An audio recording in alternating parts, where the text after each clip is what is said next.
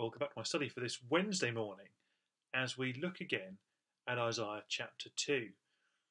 And I want to just read you the end of verse 3 and into verse 4, which are verses we're going to stick with for the rest of this week as we think about the end of this competition we thought about on Monday.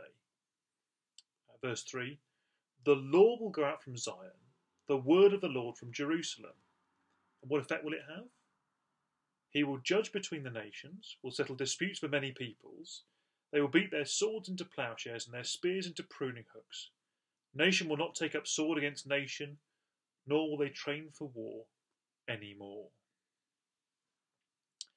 This is how God brings about global peace. How does he do it? His word goes out from Zion.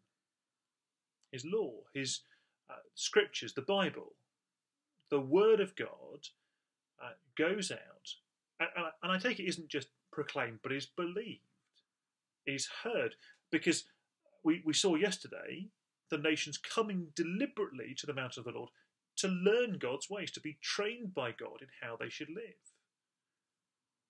And so this is about how the world comes to live in a way that pleases God. We hear God's teaching. And what is the effect of that teaching? One thing is particularly picked up here. There are lots more to be seen in Isaiah, but one thing in particular is picked up here, isn't it? God will bring justice between many peoples. He'll settle disputes. One nation will have a complaint against another.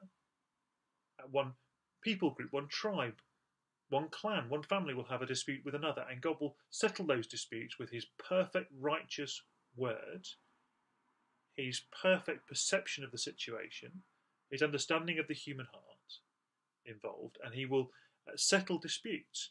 And so what does Isaiah see?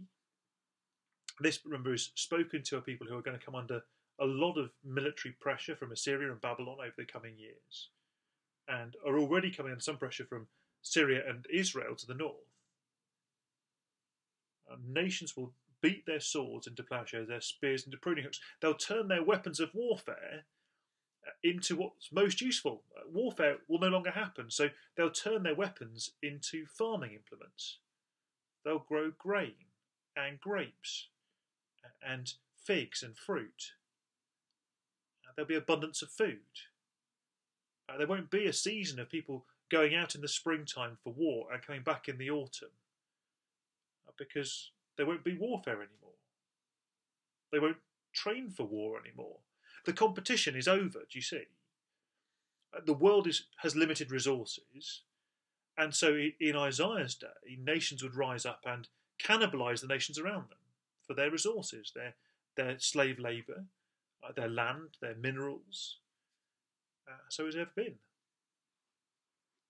And God says, my word will go out, people will hear my word, and it will bring an end to warfare. We see that sometimes, don't we?